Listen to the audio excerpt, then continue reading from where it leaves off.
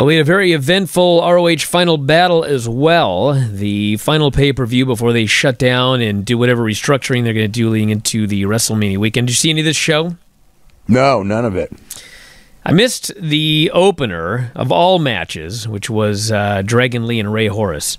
Oh, geez. That was like the match I was most looking forward to. Well, I saw the rest of the show. We had the ROH television title. Rhett Titus beat Dalton Castle, Silas Young, and Joe Hendry to win the title.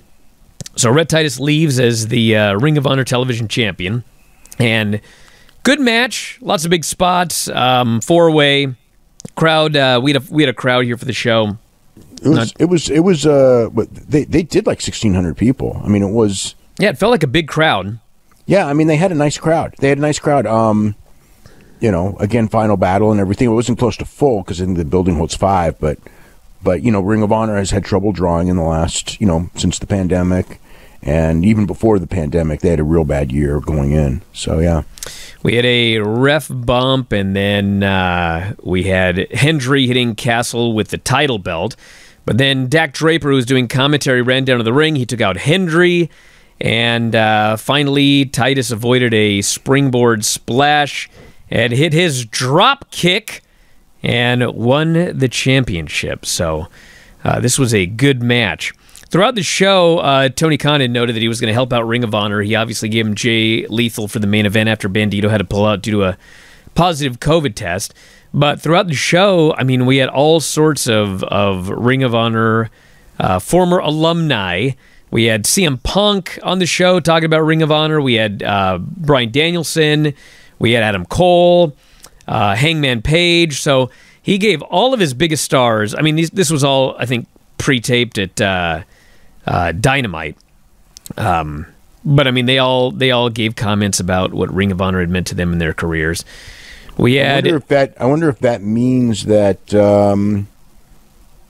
Khan is. I mean, there's some business. Well, there's clearly business because after the Briscoes match, which we're going to get into, they challenged anybody, and FTR accepted. And they did the pull-apart brawl and all of the officials coming down to break it up. So looks like we're going to get Briscoes versus FTR. And that would almost surely be in AEW. Yes. So, I mean, it also, maybe Khan, I don't know. It's perhaps that Khan would, I don't know if he would help the Ring of Honor when they come back, but maybe it's just that, the Briscoes are probably not, like going to WWE anyway. So it may be that he's going to pick up a lot of these guys, which I expected he'd pick up some of these guys. And the Briscoes, I don't know. I mean, it's like they don't need another tag team, but the Briscoes are great, so it's a good addition.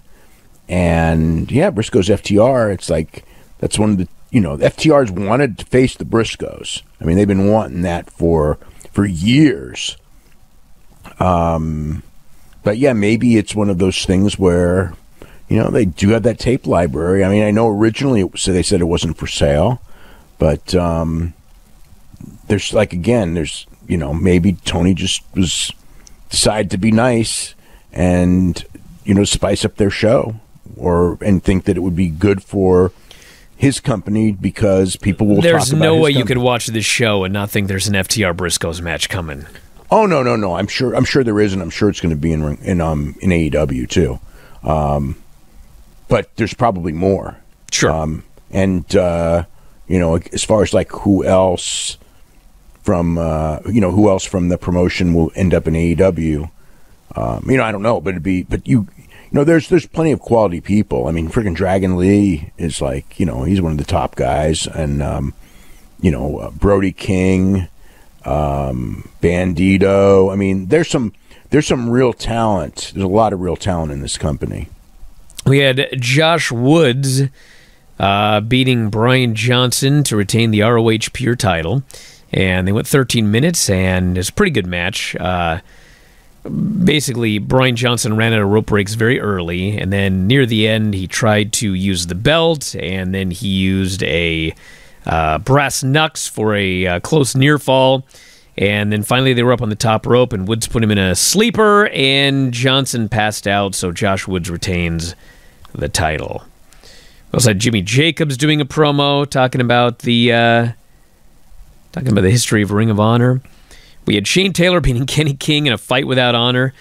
If you love yourself a fight without honor, this was a match for you. They had all sorts of gimmicks. They had ladders. They had ladder bridges. They did the package pile driver through a ladder bridge outside, which looked like it was just brutal. And chair spots and everything like that.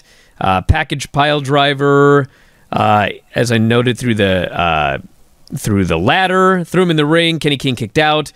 And finally, Taylor hit his package pile driver onto a chair for the pin. And so this was a good match. Good match. Lots of gimmicks. CM Punk video is noted. And then we had Roxy beating Willow, which was a little bit sloppy early, but it turned into a good match. And Willow, it was basically the David versus Goliath match. Roxy sold, and then made the big comeback, and finally hit the Code Red, the Code Rock, and got the pin to retain the title. And then Deonna Purrazzo came out with the AAA Reina de Reinas title, and she said that she was going to beat Mickie James for the Knockouts title at the next pay-per-view, and afterwards she was going to challenge Roxy to a winner-takes-all match. And they shook hands. So it looks like someone is leaving with all of the belts. I don't know what that means for the future of the Ring of Honor Women's title. That would mean that perhaps Roxy is going to be with Impact. Yep. Adam Cole promo, and then we had Violence Unlimited, Brody King, Homicide, Tony Deppen, and Rocky Romero versus EC3 and the Foundation. 13 minutes. A lot of cool spots in this match, because basically this was the tribute to the old Ring of Honor. Everybody was doing everybody's spots from the past, including, I think it was Deppen. Somebody did all of the old Generico spots, including the top rope brainbuster. It's Isom, actually, that did it. Isom hit the top rope brainbuster, the Luva kick, and then Homicide hit him with the cop kill. He kicked out of that, and finally Brody King tagged in and hit the giant Gonzo bomb on Isom, and he got the win. So afterwards, EC3's doing this promo, and he's talking about how, we've been fired. These executives have all the money. We don't have a job. You got to start looking out for yourselves. And he's trying to convince some people to join him. And who should come out but Wesley Blake, some other dude who I did not recognize, and of all people, the Titan Adam Scherr, the former Braun Strowman. And so he came out, and they ran off Isom, Johnson, and Draper. And so it's EC3, the former Braun Strowman, the former Wesley Blake, and whoever the other guy is. I didn't recognize him. But so they're the new crew. Yeah, it's interesting. It's just interesting because it suggests to me that they're all going to Impact, because I think EC3 is probably Impact bound, and Adam Scherr probably would be going with him there, because that's my presumption. I don't know. I don't know either. They could go to AEW. It's not like they could. The thing that I thought, as far as with the Titan Adam Scherr, is that unless if he's going to Impact and it's an angle to get to Impact, or AEW for that matter, then this all makes sense. But and if he came in because EC3 asked him for a favor, then that's fine too. But if he came in at anywhere near his asking price, it's just kind of weird. Someone like him. Like, it's one thing you do a surprise because you're building for, the next month's card, but to pay someone a lot of money to do a surprise on a lame duck last show of the promotion, when you don't advertise them, when someone like that might sell some tickets, that's that's getting way too deep into the stupidity. But, You know, I mean, we'll have to see what, you know, if he, like I said, if he came for a low price for future business for another company that he is going to, that makes sense. If he came because they paid him a shitload of money to have a big surprise on their last pay-per-view, and they didn't advertise him, that's like, I mean, that's boggles my mind stupidity, because there's like no upside to that whatsoever. We had the Briscoes beating Matt Taven and Mike Bennett to win the ROH World Tag Team titles. I think this is their 12th championship reign in Ring of Honor. And excellent match. Briscoes are awesome. And, you know, Taven and Mike Bennett did a great job as well. All sorts of big near falls back and forth at the end. Doomsday Device on the floor. Another Doomsday Device by OGK. And finally, at the end, Briscoes hit a Doomsday Device. Jay hit the Jay Driller. And Froggy Elbow for the pin. Briscoes win the titles.